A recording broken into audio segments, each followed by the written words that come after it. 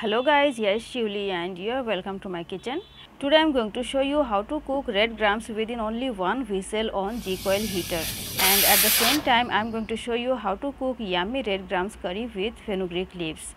It's a very easy recipe and very delicious with especially boiled rice. So guys, let's see the recipe. At first we have to wash the fenugreek leaves very well, and after that we have to chop them finely. So I chopped them as fine as possible by me, and here you can see that I have taken 2 medium sized onions finely chopped and 2 medium sized tomato finely chopped, some green chilies according to taste, they are cut lengthwise, and 8 to 10 garlic cloves finely chopped and some curry leaves. And on the other hand I have taken 1 cup of red grams and washed them very nicely, drained the water. Now we have to pressure cook the lentils, so we need a pressure cooker. I am taking a pressure cooker, small size pressure cooker, and now I am adding all the red grams into the pressure cooker. And now we need to add water. We need water about 3 times of the red grams quantity. So I am adding that quantity of water. And after that I am going to add some salt and some turmeric powder. And I am mixing a little like this. Now we need to cover the pressure cooker and put it for cooking. So I covered it, and here you can see that I have turned on the heater and it is on medium heat. You can see it is on medium heat only, that is the second point of the regulator. Now we have to wait for the first whistle on this medium heat.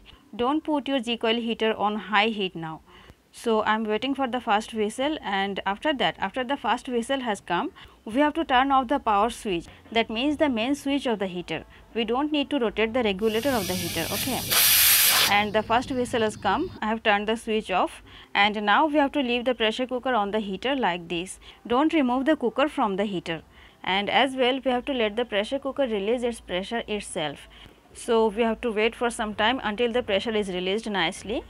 And now the pressure is very nicely released. I am showing you, you can see. So I am removing the lid and checking the lentils if they are cooked or not.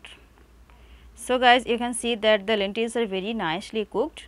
They are 100% cooked very nicely. So now we have to keep the pressure cooker aside and put a vessel for main process of the cooking. So I am putting a top, and now I am turning the heat on medium. I am adding some cooking oil. When the oil is heated well, we have to add some cumin seeds, half teaspoon of cumin seeds, half teaspoon of mustard seeds, 3 to 4 red chilies, dry red chilies of course, a pinch of asafoetida. We have to let everything crackle well. When the color is nicely brown, we need to add the onion and garlic. So now I am adding the onion and garlic.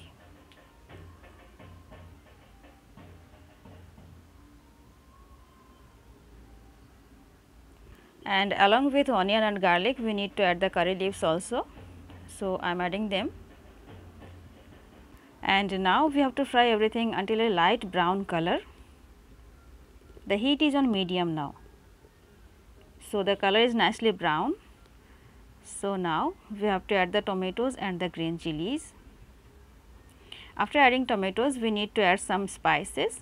So at first I am adding salt according to taste. We added salt in the pressure cooker also, so remind that while adding salt. And I am not adding turmeric now, but you may add it if you want.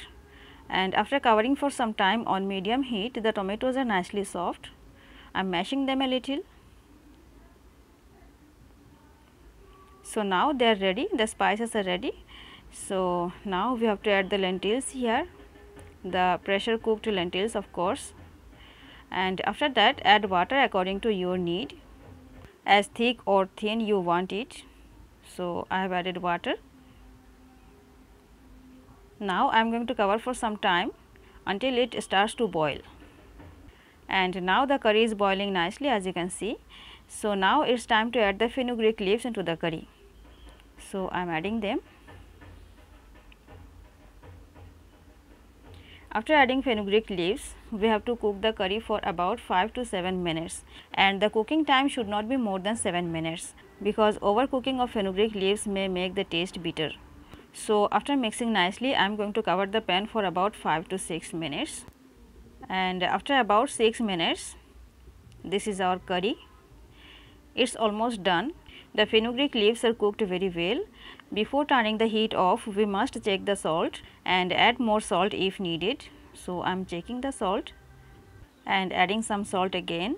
At the end of this recipe, we need to garnish the curry with some fresh coriander leaves and cook the curry for about 30 seconds again, and after that our curry is ready. So I am going to turn the heat off and serve the curry hot. So guys, you have seen that the recipe is very easy, and I have shown you how to save electricity if you have a G-Coil heater. This curry is really very yummy with boiled rice especially, but you may enjoy it with roti, chapati and paratha as well. So guys, try this simple recipe at home and don't forget to share your experience with me. Thank you.